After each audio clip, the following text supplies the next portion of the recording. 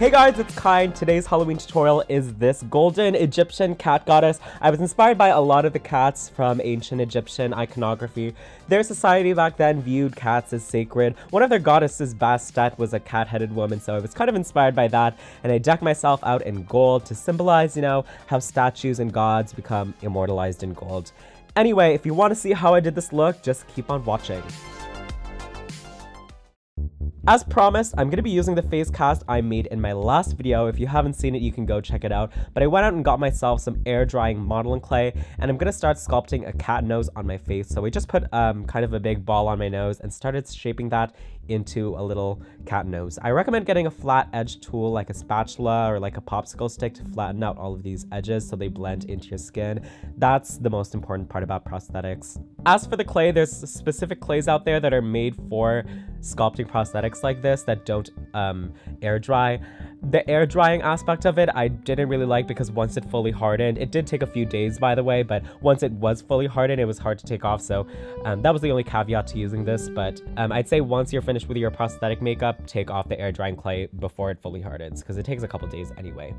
Anyway, I was inspired by the shot of Teyana Taylor in Kanye West's music video. Someone like a long time ago said I should do a look like this, but I wanted to create a kind of similar mouth nose piece, so I started shaping that ball into those like two little fat pockets that I don't know the name of, by kind of creating like a Y shape with my tool. So I kind of used my nails, my popsicle stick, and my fingers all to create the shapes, create the lines, and then smooth them out so that everything was really nice and blended and there weren't any harsh lines.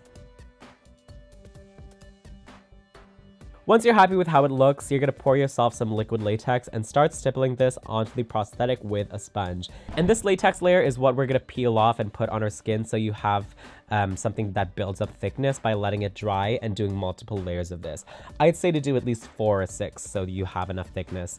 You want most of that thickness in the center of this and not as much on the edges. The reason why is because the edges should be thin because that needs to blend into your face. So in stippling layer after layer, try to focus mainly on the center. And you can blow dry it in between to speed it up, but too much work for me. I find it's just better to leave, wait an hour or two, and then come back and stipple a little bit more. After I waited overnight for this to dry, I powdered it with some loose powder. You can also use baby powder or like baking flour, works just the same. We want to peel it off carefully and powder it so that it doesn't stick to itself. That's the only reason.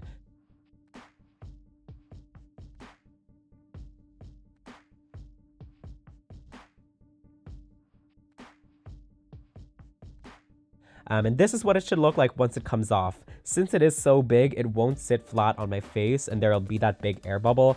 And I don't want it to just be able to flop around, so I filled the inside of this with a little more latex and cotton. Just putting that latex in there and then cotton and then more latex, letting that dry for another night or at least a few hours. If you put this right up to your nose now, you'd probably instantly die from the fumes. I'm just kidding, don't take advice from me. Wet latex really does smell bad though, so give it a lot of time to dry. And now it's time for the application. I'm gluing down my brows as usual, and then to apply a prosthetic that we made, I'm going to use spirit gum, which is an SFX adhesive. I laid down a little bit around my nose area, and then I just waited a bit for it to get sticky, and I stuck her right on there. Now this does cover the nose, so you can't breathe out of your nose anymore. If you wanted, you could poke little holes in it so you could breathe through your nose, but I didn't really mind being a mouth breather for the night. What you see me doing here is I'm trying to blend those edges into the skin using some more spirit gum and a little bit of alcohol. I had a really hard time with this. I wish I made those edges a little bit flatter when I stippled with latex, but I figured that the glitter would kind of camouflage this edge, so I didn't bother starting over. But once your prosthetic is all glued on, you can continue with doing the rest of your makeup as usual.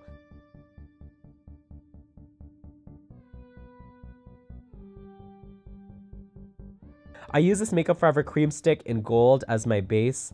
I'm pretty sure this is the same formulation as the gold from the Flash palette, just in stick form, which I mean is useful if you only want a specific color from the Flash palette. You can just get it in this stick form and save yourself some money. But if you don't have a shiny gold cream paint, you can also just use gold eyeshadow pigment mixed with some glycerin or like a mixing medium, and this is just going to act as our base for the glitter later on.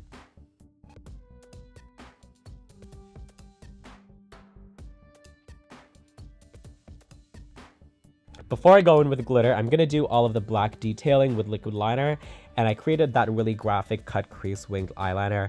I actually found it useful to also use a little bit of black water-based face paint on a really fine brush.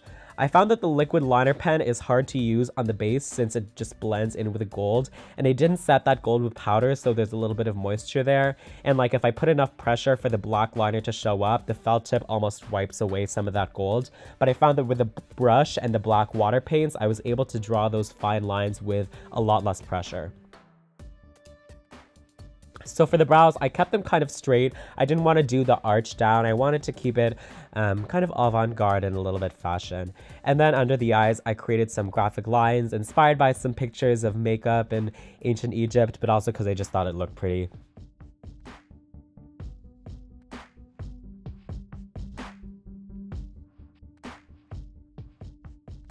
And then I'm going to accentuate some of those lines on the nose using some black. It's hard to see the shape of this prosthetic when everything is kind of covered in gold, so these black lines will really help bring out that cat nose shape.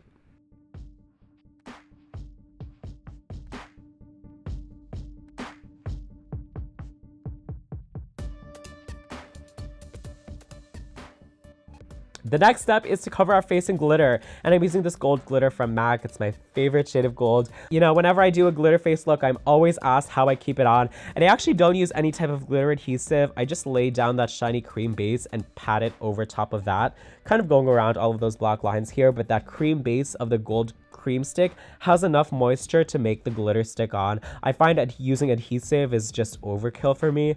I'll only use glitter adhesive if I'm doing glitter eyeshadow. Otherwise, the face is so big that it's okay if some glitter starts falling off, since that base is going to disguise most of the bald spots and you won't really notice. If I'm going out, I'll sometimes use hairspray as my setting spray, which is a really ratchet trick I'm not proud of, but I never have any problems with the glitter staying on. I did have to use the NYX glitter primer on the nose though, since this part isn't your skin. It doesn't have the moisture to keep the glitter on, and it's going to need that adhesive. Now, the reason I drew those black lines before the glitter is because it can be hard to paint nice lines over top of a textured surface of glitter, but I went in with more black face paint afterwards anyway, since the glitter kind of overlapped some of the black, and I just wanted to be really bold.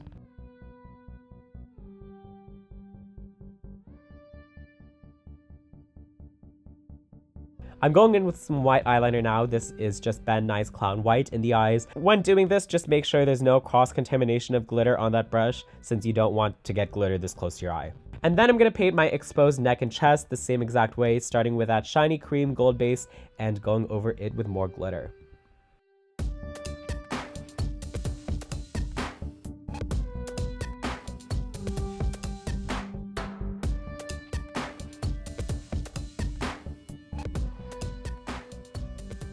The final step now is just to use mascara and lashes and some white mesh contacts to heighten that mystical goddess fantasy. And then I'm going to put on my black wig, my cat ears, and then I decked myself out in some gold jewelry. And you guys, that's the finished look. I love how it turned out. I hope you all liked it as much as I did. Be sure to leave a comment and a thumbs up and subscribe for more videos. And I'll see you guys all next time. Bye!